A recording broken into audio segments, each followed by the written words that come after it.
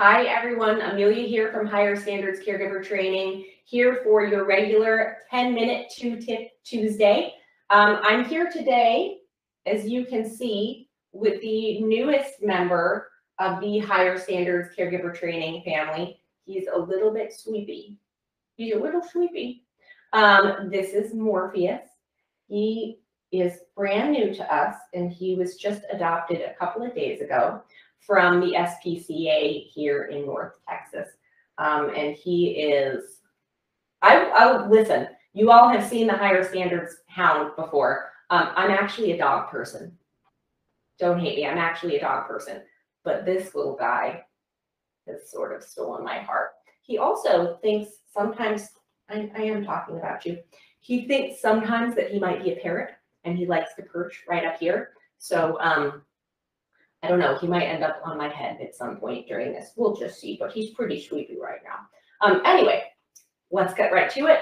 As always, this is for educational purposes only.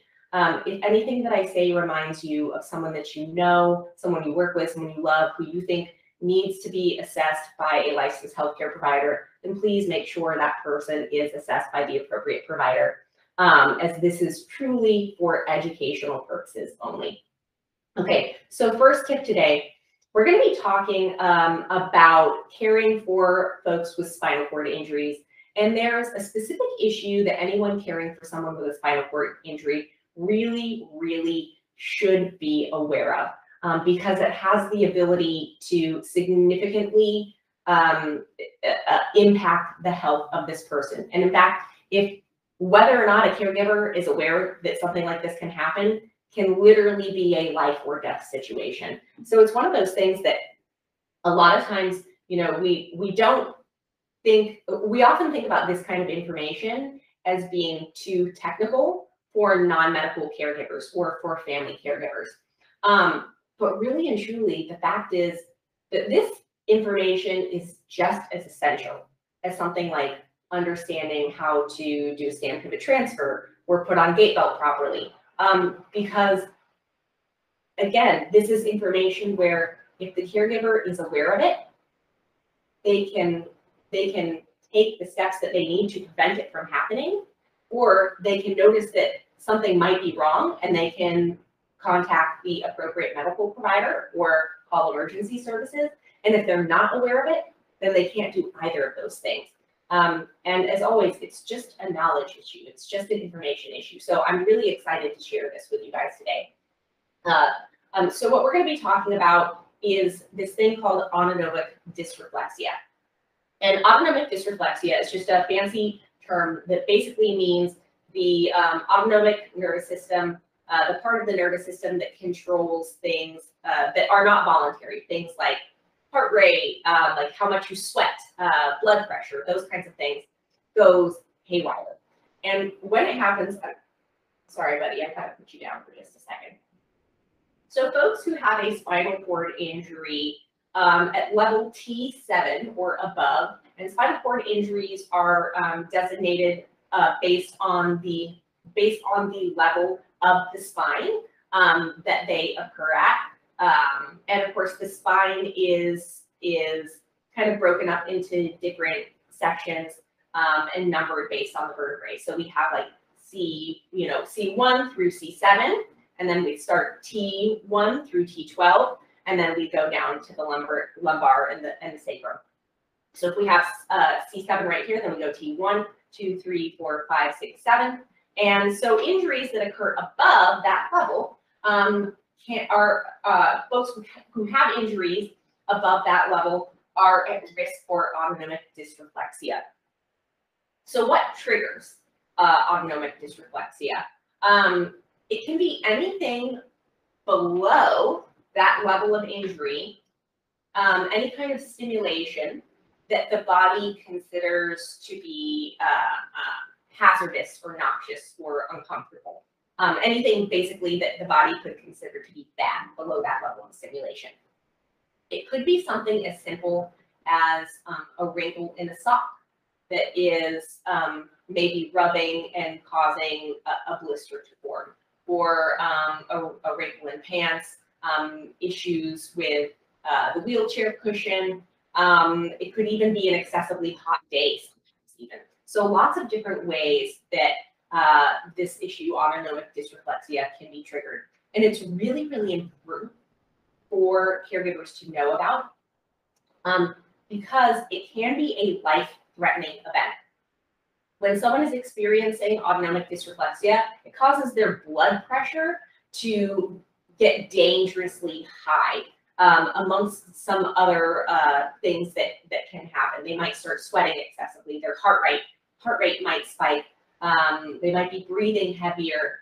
And so all of these things combined, but certainly the fact that the blood pressure gets very, very high, this is a dangerous situation. It needs to be addressed immediately. And again, this is one of those things I'll kind of reiterate it. We think about this kind of knowledge as being too technical for non-medical caregivers.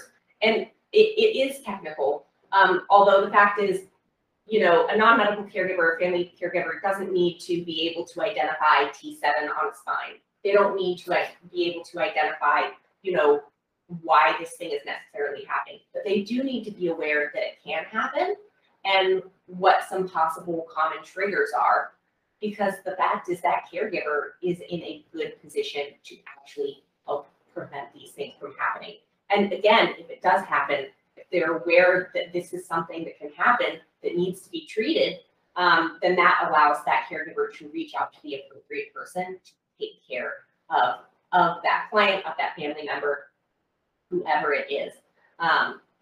So super important information for any caregiver to know if they are caring for someone with a spinal cord injury, especially if that injury is above the level of T7.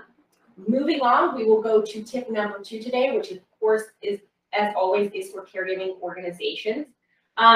So last week we talked about setting goals and being really specific and having measurable goals in our tip. And so I thought kind of a nice way to follow that up, especially at the end of the year when we are all, at the end of the year is sort of a natural time when we all reflect on the year behind us, on how things went. It's a great time to be reflective for your business and certainly for your caregiving organization. So that's really the tip for caregiving organizations today, is set some time aside. As busy as this season is, as crazy as things can get, it's so important to set some time aside to reflect. Is your organization serving the mission that you want it to serve? Is it accomplishing what you really want it to accomplish? Are you and the people in the organization, are you really embodying the values that you want this organization to embody? And sometimes the answers to those questions are not always what we think they're going to be or what they want they're going to be, and that's okay. But we have to take time to reflect in order to realize that and to get ourselves back. Certainly, if it is a caregiving organization, it is so important to really reflect on these values, on your mission, on what you're trying to do, and think about how the most important people into your organization play into that mission and how they serve that mission. And of course, those people are your caregivers, because without your caregivers, there is no caregiving organization. So that's my tip for caregiving organizations today. Set aside some time to reflect on on how things are going with your organization, really getting down into whether or not you're serving that mission, and really thinking about your caregivers and how they are such an important part of serving that mission, and how you can support them to help them serve that mission. If you have any questions or concerns, comments, anything at all, of course, you can always simply reply to the post. You can DM me here on LinkedIn. You can simply reach out, shoot me an email. If you don't have my email, reach out. I'd be happy to share it with you so we can have a conversation. I'm here to serve caregivers So Morpheus. He's so sleepy. He played very hard this morning. Until next week, I'll be back next week, hopefully live. Hopefully my live streaming works next week. Here on LinkedIn for your next 10-minute 2-Tip Tuesday. Until then, y'all, I wish you a healthy, happy week.